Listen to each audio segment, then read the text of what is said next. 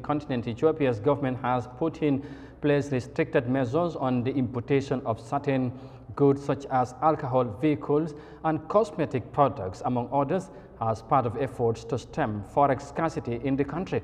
The move, according to the government, is necessitated to prioritize the use of foreign currency to import food, medicine and raw materials for manufacturing.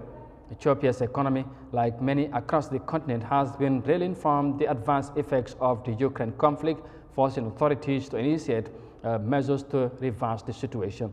Let's have more details of that in this report. Eyeafrica Habtamu is marketing her hair and skin products manufactured here in Ethiopia at the African Fashion Week at the African Union Commission.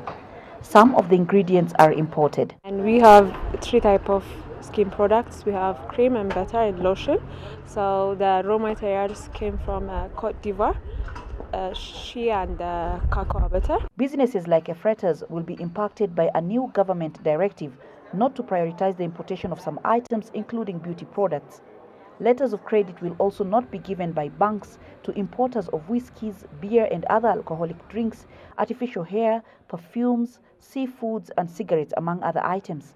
The ban also covers automobiles, motorcycles and 3-wheelers. The government says the prioritization of imports will help steer the available foreign currency to more critical items like medicine and basic commodities, as well as raw materials for manufacturing.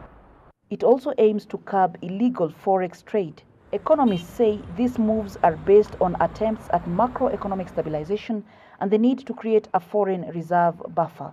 Ethiopia's foreign currency strain stems from domestic challenges, including conflict in parts of the country.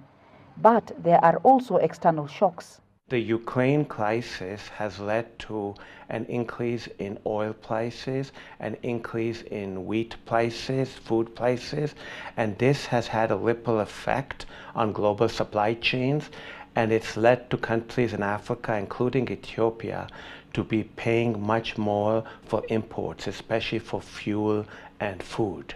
Economist Ali Zafar says there is a need to work towards a lasting solution of expanded reserves. It's a time for countries to develop their export diversification strategies, non-traditional exports, because the world economy will pick up.